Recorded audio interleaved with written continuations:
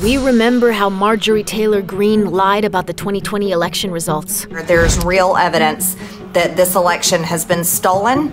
We remember that she voted to overturn the will of American voters. Republican lawmakers voted to overturn election results. And we remember how her lies encouraged a deadly attack on our nation's capital. You can't allow it to just transfer power peacefully and allow Joe Biden to become our president. She hopes we'll forget. We won't.